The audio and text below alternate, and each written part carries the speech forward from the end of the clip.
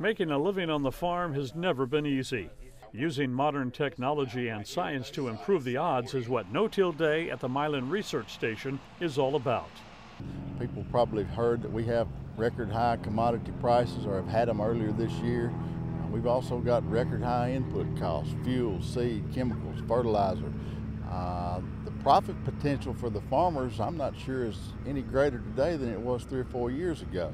So we've got a tour covering risk management where they talk about the price outlook, things such as crop insurance, the new farm program, things that will be covered there, to give people an idea of what's coming down the road, how still we've got to manage our input costs, our pricing, our marketing strategies in order to keep our farmers viable in these times that still are awfully uncertain.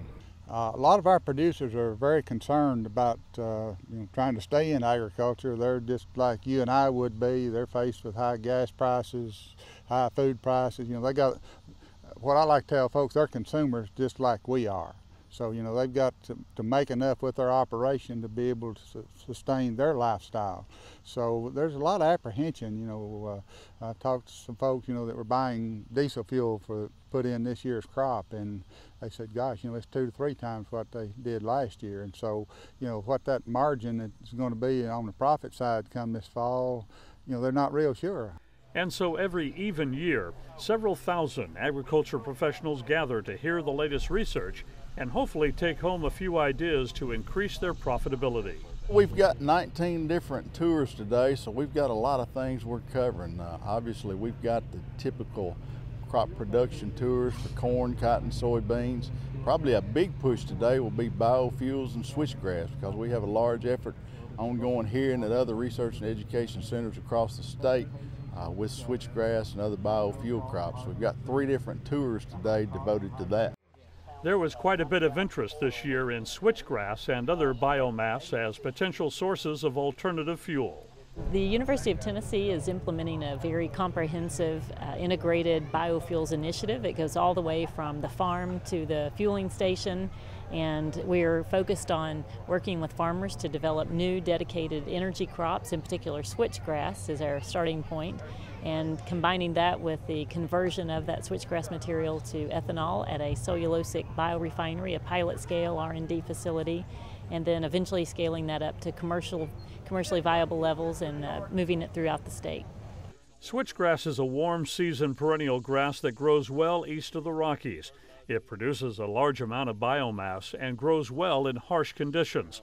Switchgrass can be grown in areas not suitable for traditional row crops. You could say that we are putting a weed to work for us. Putting it to work for us, and not only to work for us, but to work for us very well and in a way that is not disrupting the delicate balance in the ag sector with their food and feed uses, and is a good fit environmentally as well. We've made tremendous advances on the technology of conversion in the last few years. It is an issue of, it's more difficult to break down that tough lignin bond around that plant material to get to the sugars inside that are then used to make ethanol and other useful products. And we've had tremendous advances in the science and the technology. We still have advances and room for improvement, but we're anxious to demonstrate this, improve the process, improve the economics, and be able to scale it up. The prospects of biomass fuel are exciting, but it's still too early to predict production costs or public delivery. We think it's in the very near future, and we're making great progress right now. We hope to start construction on our pilot scale facility in East Tennessee within the next few months, and certainly by the end of this year. We hope to be producing cellulosic ethanol in the facility by the end of 2009.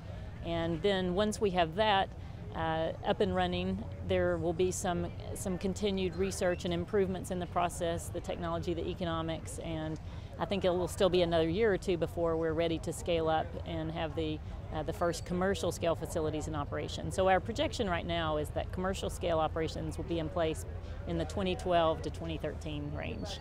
One of the advantages of biomass ethanol is that it doesn't compete with the food and feed uses of traditional crops like corn. And because it includes anything green and growing, corn cobs and stalks are part of the mix. Corn ethanol has given us a real jump start on beginning to move toward more energy independence and developing some of this infrastructure and some of the public acceptance for ethanol and the use of it in our supply chain. So I would say that corn ethanol has been an important stepping stone, but I think that in the long run this has potential to be more sustainable, more affordable, and a better fit overall. That we have a real opportunity to lead the nation in developing these dedicated energy crops and this new industry, and a lot of opportunities and benefits go along with that. The No-Till Field Day is an opportunity for farmers and other producers to learn about alternative crops, new technology, and the latest research about fertilizer storage, pest control, and other topics. It's also a time to network and to share common ground and experience. Seems like sometimes the more we learn, the more questions we have. So I guess that's pretty good job security. But we got a lot of good folks doing a lot of good work. They do it because they love it, and just hope people will take advantage of that.